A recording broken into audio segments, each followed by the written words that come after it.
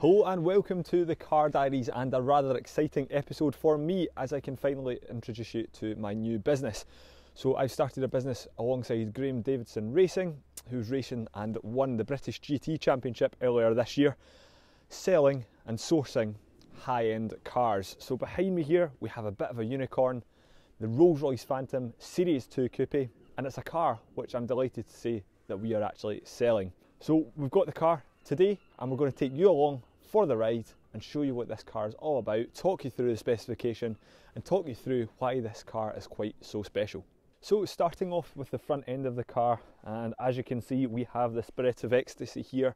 Of course, features on every single Rolls-Royce production car of the moment. We've got a massive chrome front grille. We've then got the Series 2 front end, which has been changed quite a bit from the Series 1. Just little tweaks, but you can definitely tell the difference, and you can see those LED daytime running lights on as well there. Now this car is finished in the diamond black paintwork, which I think looks absolutely mega and is a definite baller specification, along with these white wall tyres and those massive gloss black diamond turns 21-inch wheels. Now this is, you have to remember, a coupe as well, which is quite frankly ridiculous. The car's 5.5 metres in length and it's got these properly cool suicide doors, which as you can see reveal the cream leather interior with black hides and the black upper dashboard section. Another cool feature before I close the door actually as well is, for Scotland, Rolls-Royce umbrella. You need one of these because it's always raining. In fact, that's it just coming on at the moment. But yeah, Rolls-Royce umbrella, which as you can see has the logo on the end of it here, which is really cool. One on each side. You just fire it in here, push it in, and if the umbrella is wet, there's even a fan in there which will dry the umbrella for you as well. So it's got a heating element to it which dries the umbrella when you insert it in there. As we walk round the car, you see we've got the chrome window surrounds and the chrome door handles, and it's difficult to take in the sheer size and mass of this car. As I say, it's 5.5 metres in length, which for a coupe is just astronomical.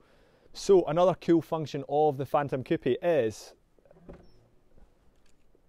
we have a split tailgate, which means nice and easy access if you're popping any shopping in there. Massive boot as you'd expect, but that folds completely flat and I can just chill here. So you could, have your car parked here doing some fishing off the pier. You could be having a barbecue, toasting some marshmallows, whatever you fancy. You've got this tailgate. And yeah, this can hold up to 150 kilograms, so it tells me. So I'm just managing to sit in that and no more due to my new ripped physique. Been hitting the gym recently. Don't know if you can tell, probably not. Matt's laughing. So yeah. And that's soft close as well there, which is a really, really nice touch. We've also got lots of chrome work going on around the rear here. We've got the chrome around the rear lights. We've got the visible exhaust tailpipes, which I think are a must on a Rolls-Royce. There's quite a lot of cars out there without them. I don't think it looks right without them. I think it's a must-have.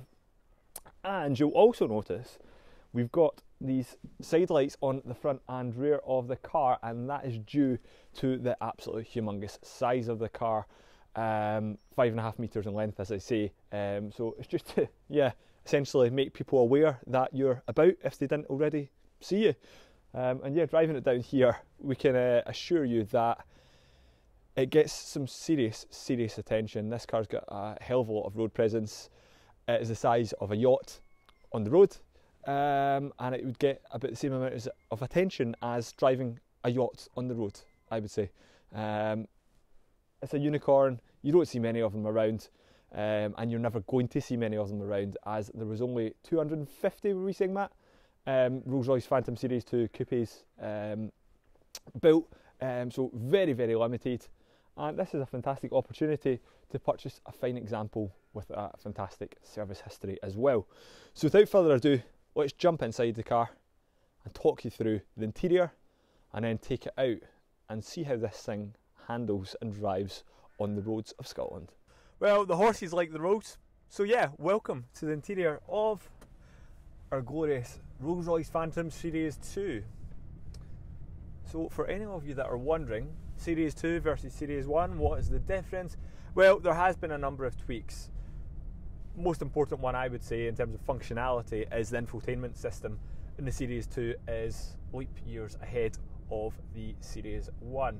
Don't worry about the noise, Matt, did you hear that?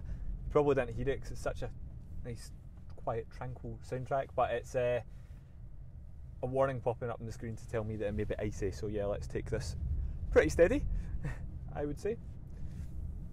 And we shall head out in this beautiful big beast. So out on the road in the Series 2 Rolls-Royce Phantom Coupe. So what is this car and what's it all about? So Rolls-Royce initially had launched obviously the Phantom back in 2003, 2004. They then decided to make a coupe version of their largest car. So an equally big car, but the two-door with suicide doors, which I think is pretty cool.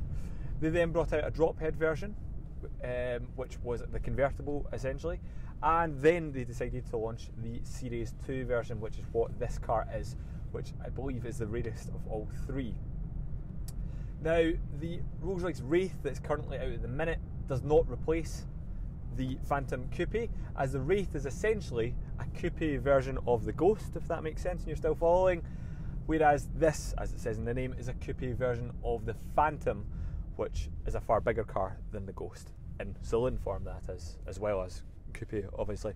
So yeah, there's never been a new Phantom Coupe. They might very well bring one out with the 8th generation of the Phantom. However, for the time being, this is all we have.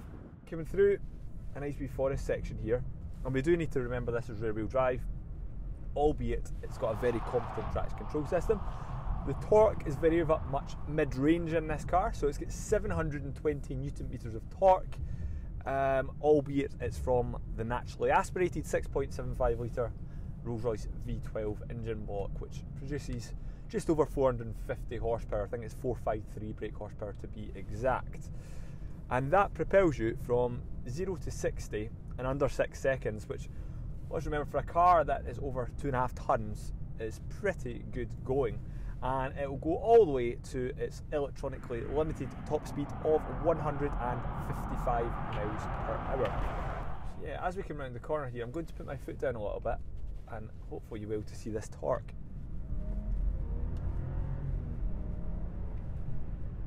And that's 60 miles per hour just like that. It's very, very quick. Stupidly quick actually for the size of the car. You would just never expect a car like this to move so quickly. And people generally, up here anyway in Scotland, love it.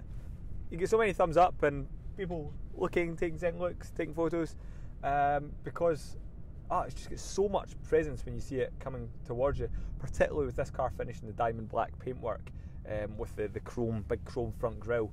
It looks very, very menacing coming towards it.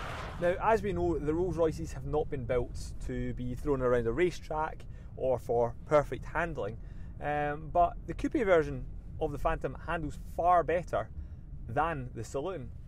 Here is someone pulling over to let us by. Thank you very much. Where's the hazards, Matt? Yeah, thank you. It's nice to be nice, particularly when you're driving one of these.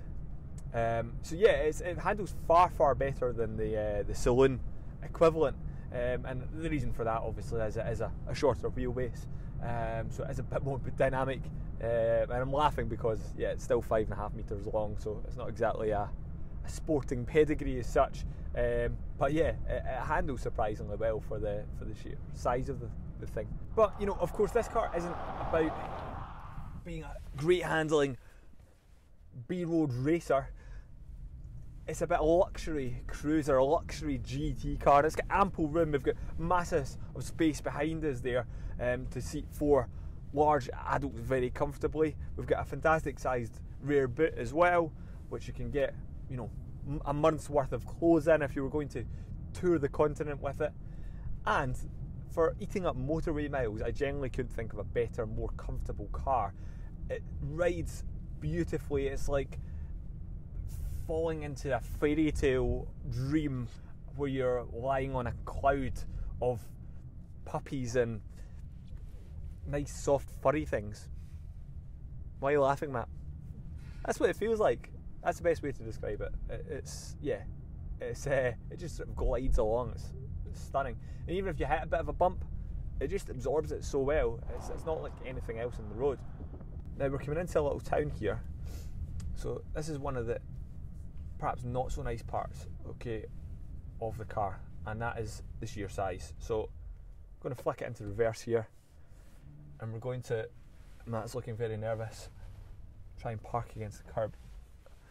Oh. And I think that's pretty well done, Matt. What do you think? Yeah? Parallel parked.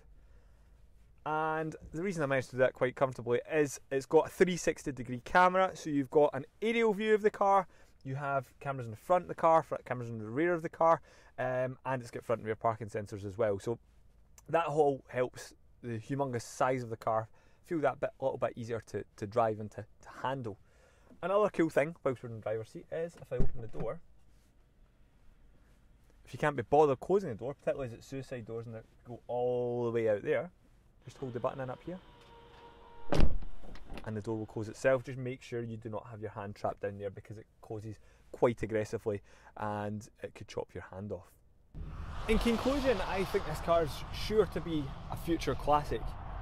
Not just down to the fact that it's been built in such limited numbers, but it's the sheer audacity of this car.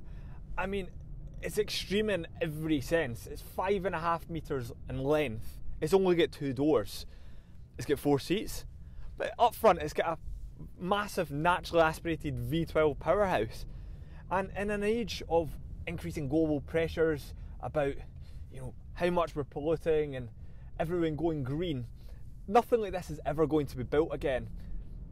It's an absolute unicorn, and I think, this car, nothing will or ever has competed with it. It stands in a league of its own, and if any manufacturer tries to build an ultra luxury modern coupe like this, they're just never going to be able to compete. Rolls-Royce is Rolls-Royce, and as far as I'm concerned, this is the pinnacle of Rolls-Royce and the pinnacle of the spirit of ecstasy. Now this car, as we say, is available for sale at our new business, the Auto Lounge, so please get in touch if you do have any questions, and we'll look forward to delivering this to a very lucky person's driveway in the not too distant future. Thanks for watching. Make sure to subscribe, make sure to give this video a thumbs up, and we'll look forward to seeing you in the next episode. Cool, ready? Hello and welcome to the Car Diaries, and a rather exciting day for me as I can finally talk to you about my new business, which is the Auto Lounge. So the Auto Lounge specialise... Oh, hello doggy. Hello. Thank you. What can we go about the bump? Is the sound filming? Not yet. The sound is not filming. What? Thanks for watching. Make sure. Thanks for watching. Make sure. Thanks for watching. Make sure to subscribe and make sure to give this photo.